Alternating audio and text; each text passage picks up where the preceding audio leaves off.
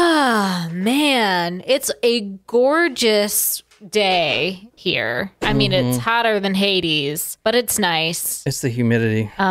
Traffic towards the beach is gross, so we will not be going anywhere near the beach at all this Memorial Day weekend. Happy Memorial Day. So what's up, everyone? We do have an episode for you guys. A small one. This one's actually requested by Chastity on the Discord. I forgot last night to share all of our new Supremos that joined this week. So how about I go ahead and share that? All right. And if you guys haven't noticed, it's just Nicole and I. Yeah. We're missing one. Jen's not here today, and she won't be here next week to record with us either. So so maybe we'll do the Friday night and Saturday again. But she's got an engagement today, and then she's got she's in a bridal party, and next weekend is the bachelorette party. And then she's going home for up in Massachusetts for a period of time. So she'll be gone for 2 weeks in a row for us. We might try to do one virtual if we can, but one she'll be at the wedding in which said bachelorette party is coming up. So June is going to be a little bit of a spotty month for Jen's attendance. We'll do our best. It's not the same. And so we won't be doing the surprise shot segments when Jen's not here. I will be clear. We're going to just be stacked on our waiting list, to make up for it. So anyway, just wanted to give you all the lowdown. So we had this week joining Serena, Alan, Derek, and Elvis. So thank you all for joining us on Patreon. Super awesome, and we're happy to see you. And tonight, this is a request from Chastity. I basically asked in the Discord for our supporters, hey, what's a good episode that would pair well with Eileen Wuornos, the hooker from hell? I feel like it sounds like we're just asking, like, I'm having beef bourguignon. What wine pairs with? So, guys, tonight, I'll get this started. This is a recent case that pairs well with Eileen Wuornos. We are talking about another sex worker here who just got sentenced in prison for 4 murders, and that's who we're talking about tonight. So it's literally, it does very pair similar. well. Yeah, it is very similar. And I mean, you just don't see a lot of times where these prostitutes are killing their clients, you know? It's kind of like karma to me. Anyway, we are going tonight to New York, and if anyone has been to these places, just let us know. I've driven by New York one time. Well, actually, I think on this video. Well, this doesn't look no, like this is in Queens. We're going to Queens, yeah. So there's 4 murders tonight. This is the area we're going to right now, where the last body was found in this little hostel, the Camway Lodge. Has anyone been here? I mean, obvious. This is Queens, so I'm guessing that's a pretty shitty neighborhood. I mean, you always hear about it, right? Fuck.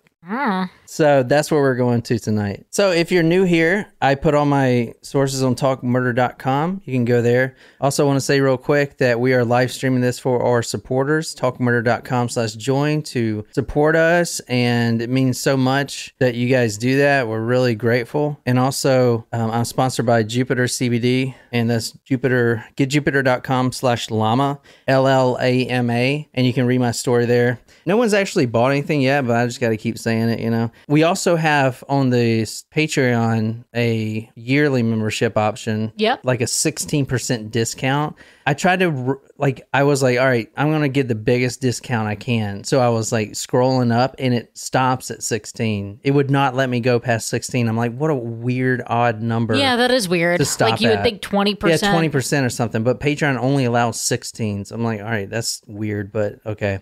So there is a 16% discount on there right now. And all right, tonight we are talking about a killer prostitute, Angelina Barini. And we're starting with, well, I shouldn't have given away the lead there. Let's start the story in New York City, in Queens, with this man right here. You want to describe this handsome gentleman? He looks pretty young, maybe like around 30 or so. Yeah. I mean, he's showing signs of balding, young, but like dark features, like dark hair, dark eyes, eyebrows. Maybe he's like Italian. Yeah, it's a big neighborhood. Yeah, that's a good guess right there. There's a lot of Italians in New York. Tell me what he does, looking at his clothes. He's a chef. There you go. As I said earlier, there are 4 murders that was committed and 4 bodies found. However, this was the one that got the person arrested. This, who you're looking at, and I'll put his photo on talkmore.com, is Andrea, Andrea. Andrea? Maybe Andrea. It is Italian, so Andrea. Andrea, maybe? Yeah, I don't know. Andrea Bocelli, right? That's how you pronounce his name, right? Who? You don't know who Andrea Bocelli is? I don't know who that is. He's a singer, and he's incredible, and he's also blind. I never heard of him. Oh, my God. All right, so... He'll give you goosebumps. Andrea Samperoni. He is a chef. He's actually a chef at Cipriani Dolce. Has anybody been to the Grand Central Terminal? Mm-mm. When I was in Google Earth, and Google Earth lets you go like and look inside the terminal, the Grand Central Terminal, dude, that gave me so much anxiety. There were so many freaking people in that building. Oh my God. Anyway, right in the center of the Grand Central Terminal is this restaurant. Now, this restaurant is really high class and well known. They actually have one, well, they have a few, one in Dubai and another one in London. And this one right here is in Grand Central Terminal. Now, he actually worked in the restaurant in London. He's been doing this his whole life. This is a 33-year-old man. He is the head of this restaurant. Cool. The head of the restaurant, like the top chef. Yep. Like big money, big clout. Like everyone knows who this guy is. August 21st, he's reported missing. And around the same time, well, a few hours later, after he didn't come in for his shift, he's reported missing. The police track his phone. They look at the phone record since he is such a like he's responsible kind of a thing. Yeah, responsible, but he's also, I would say, high class. I don't know. Consistent? No, not consistent, but they know. Professional? No, like it would be like if the mayor goes missing or something. Prominent. That's what I was trying to think of. Since this guy is so prominent and consistent, he's always on time and everything else, he doesn't arrive for his shift at work as the head chef. So the police immediately get involved and they track his phone to that little hostel that I showed you, Camway Lodge, and this is in Jackson Heights, the Queens area. This was a Wednesday night. They track his phone there, and he was actually missing 3 days prior, but his shift was on August 21st. However, he goes missing on August 18th, but no one thought none the wiser because his shift didn't happen until the 21st. Anyway, on that Wednesday night, police show up. They arrive around 8:30 and at the Camway Lodge in Elmhurst, room 15 on the bottom floor. Now, I'm going to read this. This is from the complaint filed against the killer here.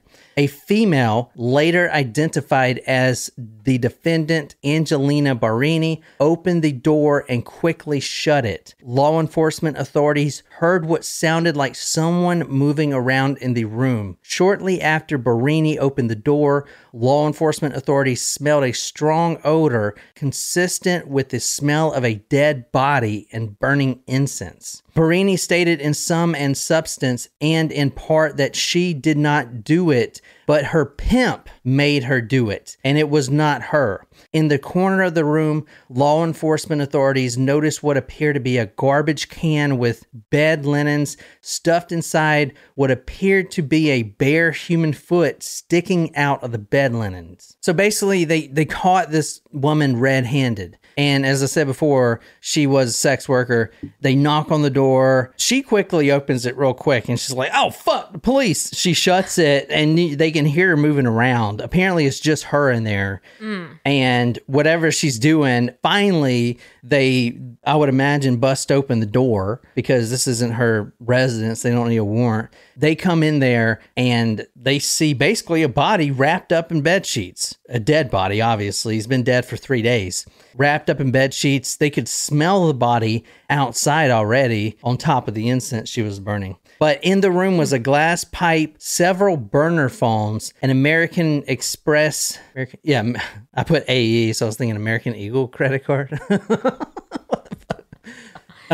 Frequent shopper. American Express credit card with his name on it. So she said that she didn't do it. Her pimp made her do it. Well, she changed her story to my pimp killed this guy to later, I accidentally killed this guy, but I tried to call the police, but then my pimp told me not to. So that's the story. Now, this is the girl right here, if you want to describe her. How old does she look to you?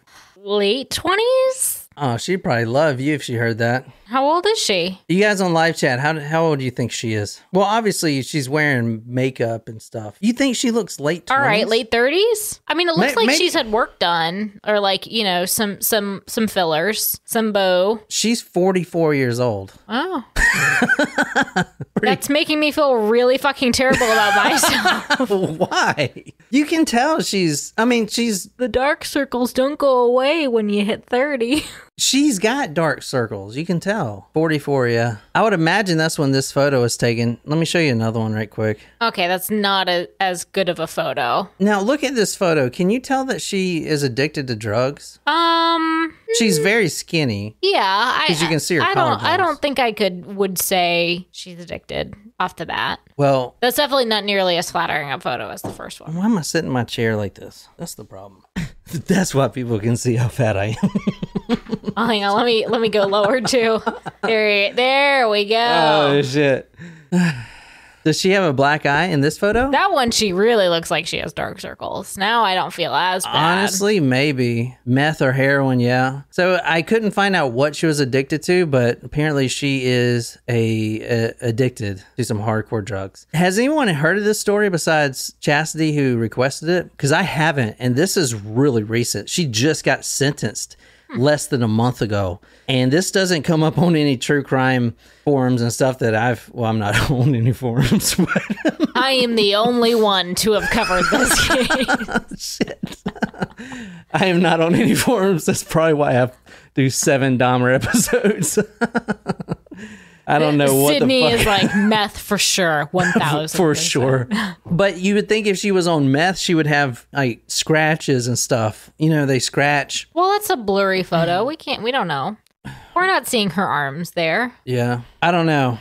We talked about it last week, but a lot of those adult coloring books, we were watching that show where, and it was a cop that said this or somebody. Yeah. They said that if they find adult coloring books in a car of someone they suspect is on drugs like meth, I think it was meth, then they automatically assume that the person is on methamphetamine. Because I don't know what the deal is, but the coloring books, the adult coloring books, they calm them down when they're high. Because I guess meth, I've never done meth, but I have done fucking Adderall and Ritalin, and that shit's in the same family. So I kind of can see how they're all fucking amped up. But I don't know, if I was amped up on meth, oh my God, and having a coloring book, dude, I'd just be like, you know what I'm saying? I don't know. Apparently it doesn't work that way. Anyway, that is the person that was caught red-handed, literally the body in the dumpster. And now she wasn't the only one involved. On August 18th, they reviewed the footage from the Camway Lodge, and around 4:58 a.m., that is when the victim, the decedent, the chef, the prominent New York chef, enters the establishment with her as a John date, Apparently this is not and you can look at the photos online. It's pretty shady. I mean, the whole thing rents for $68 a night in New York City. $68. Wow. This is a very seedy looking hotel. Anyway, at 4:58, the cameras show both of them walking in at 1:30 p.m. Supposedly he's dead by this time. Only Barini exits the room. She goes outside and she rolls in a garbage can. And I would imagine she goes to the front desk and was like, I want to stay another few nights. Now, I think she did call her pimp, as we'll talk about that in a minute, but And a lot of the details are scarce, guys. I pulled as much as I can, most of it from sources like the New York Post, Daily Mail. I have 2 criminal complaints, the Daily News. I mean, just kind of, what do you call them? Not shitty sites, gossipy websites. But honestly, I really wanted to look more into her backgrounds and stuff like that, but it's just not there. Anyway, so at 4:58, they go in. At 1:30 the next day, Barini exits the room. She goes outside. She rolls in a garbage can.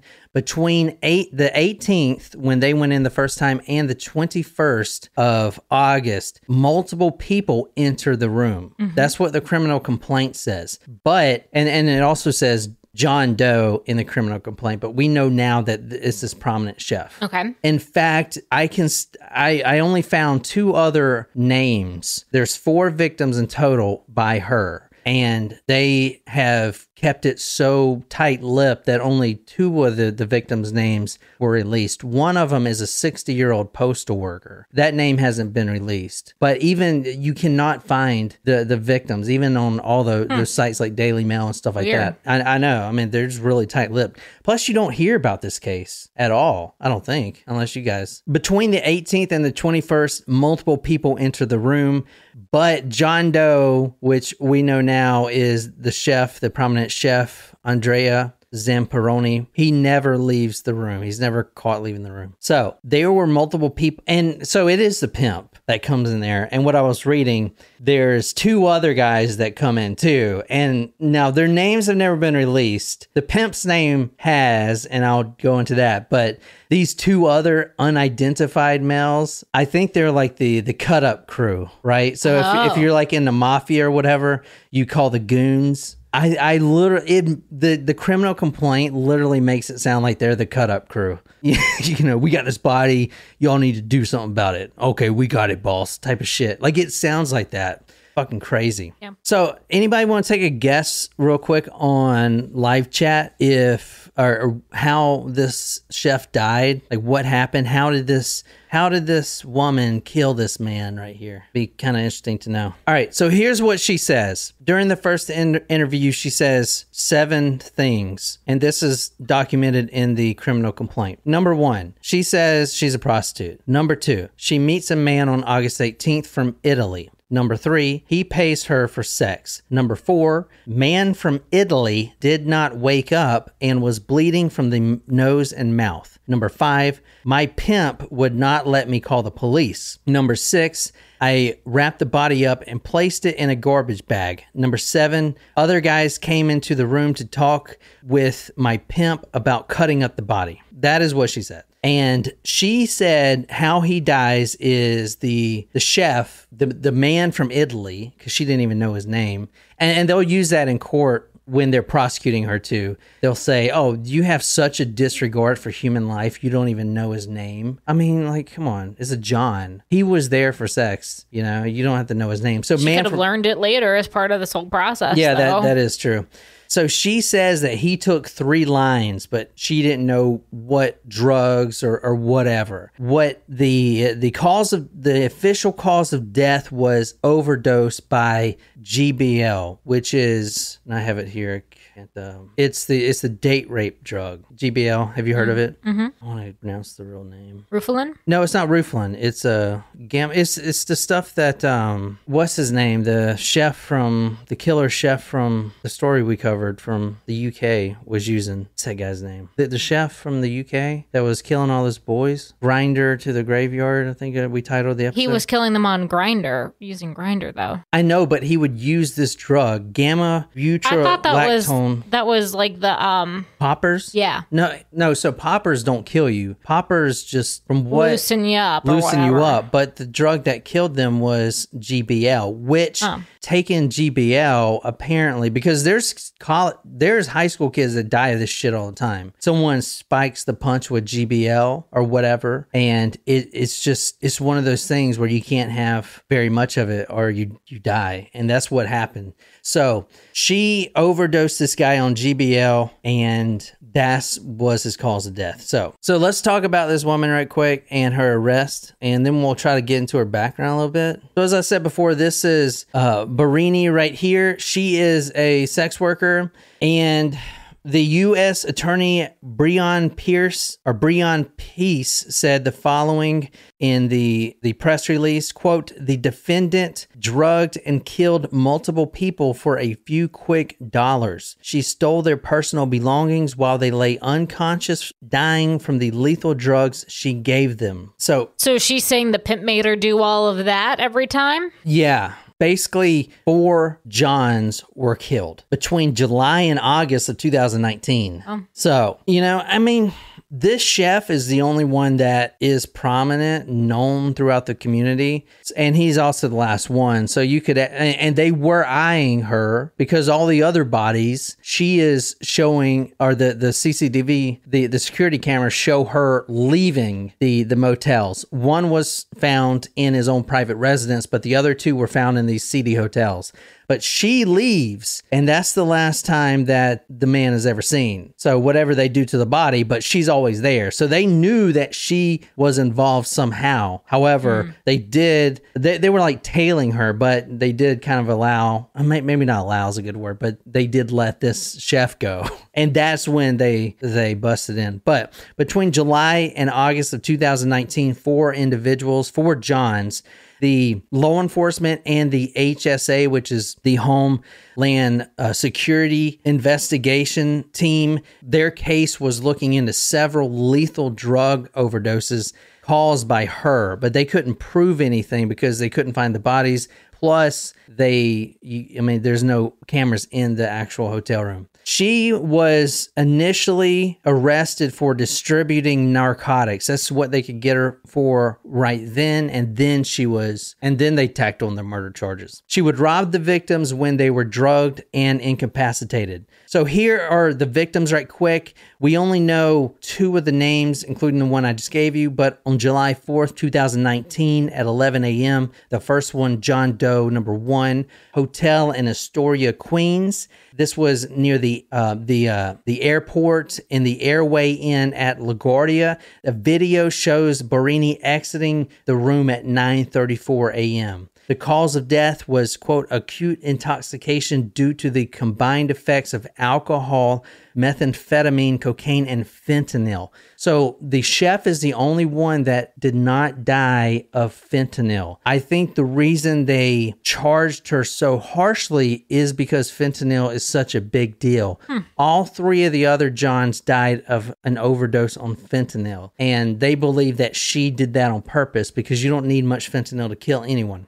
On July 11, 2019, a Jean Alexander Silvero was found dead in Woodside, New York at the Crown Motor Inn, and Barini is caught leaving the premises as well. His cause of death was a fentanyl intoxication. Okay.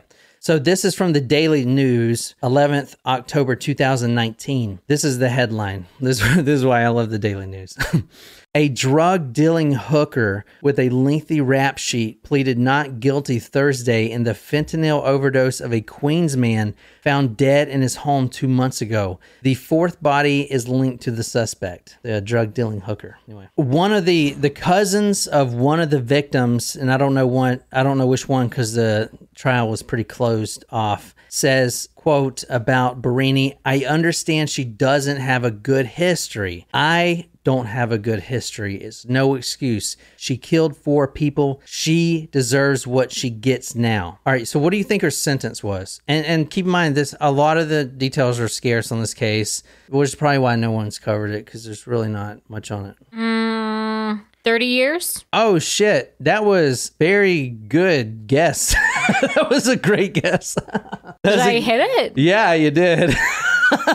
Oh, fuck. All right, we've been doing this for too long. I can adequately guess the exact sentencing. Now, I really tried to look up her background and history. What we know about this woman, she's 46 now, is she did come from a harsh background environment. She is Canadian. I did figure that out because she requested to be close to the Canadian border to see her family.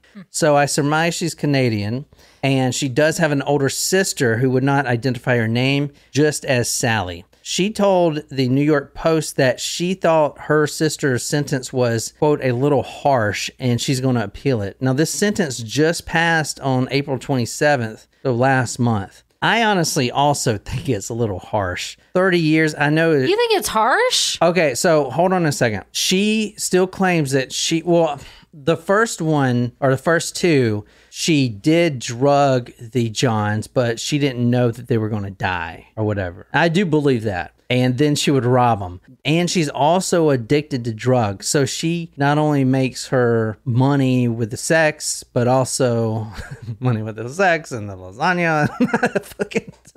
She not only makes her money with the sex, but she makes her money stealing from the Johns. And then she was like, shit, I could buy more drugs if I keep doing this. So, I mean, I think it's a little harsh, honestly, because... You're so soft on the lady killers. You really are. They made her out to be a monster. I don't think that's the truth, man. I mean, these guys were willingly doing drugs. It's not like she put them down. Yeah, but she's lacing them. Like, it's not like they're doing lines of cocaine that have fentanyl in it. You know what I mean? I know, but still, it's... No, if they just think they're doing lines of cocaine, that's one thing, but she's lacing them with other drugs to get them to pass out. She's like, it's not like you think she would have learned her lesson.